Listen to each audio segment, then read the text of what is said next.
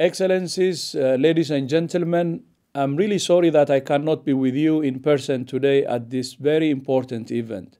First, I would like to thank Thailand, the United Kingdom, the Wellcome Trust, and the UN Foundation for organizing this first ever call to action on antimicrobial resistance.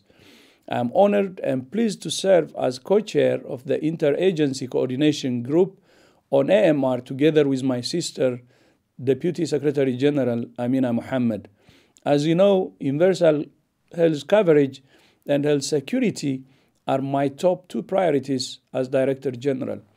Antimicrobial resistance is relevant to both. On one hand, a world in which the drugs don't work is a threat to global health security that must be addressed with the same urgency at a sudden and deadly outbreak. On the other, antibiotics are an essential part of a physician's arsenal, and we must ensure that patients have access to these life-saving medicines. Combating antimicrobial resistance requires strong coordinated action. We all need to join forces to synergize our efforts. It's only through concerted action across all sectors, working with industry and civil society, that we will turn back the tide of antimicrobial resistance together. To make progress, we must be able to measure progress.